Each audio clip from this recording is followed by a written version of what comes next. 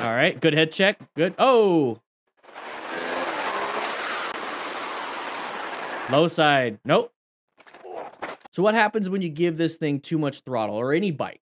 And it's really happens when it comes to very powerful CC bikes, especially ones with a lot of torque. This typically happens where you give it too much throttle. It's going to just try to grab, but then it can't because you gave it too much, and now it's going to spin.